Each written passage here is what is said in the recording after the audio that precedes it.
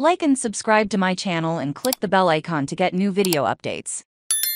Novak Djokovic misses Miami Open due to vaccination status. Novak Djokovic will miss next week's Miami Open after he was denied an exemption permit that would have allowed him to enter the United States despite not being vaccinated against COVID-19, tournament director James Blake said on Friday. "We tried to get Novak Djokovic to be allowed an exception, but that couldn't happen," Blake told Tennis Channel. "Of course we're one of the leading tournaments in the world. We want to have the best players who can play. We have done everything we could. We tried to talk to the government, but that's not in our hands." Florida Governor Ron DeSantis and Sens.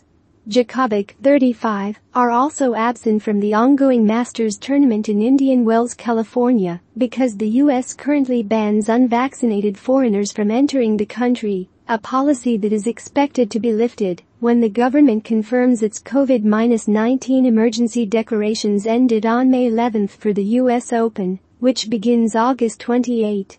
The U.S. Open has no COVID-19 restrictions on players, fans or other participants. Novak, one of the great champions of our sport, would be cordially invited to attend the U.S. Open 2023. Receive a COVID-19 vaccination. He won his record-breaking 22nd Grand Slam at the Australian Open in January. He has not played at Indian Wells or the Miami Open since 2019.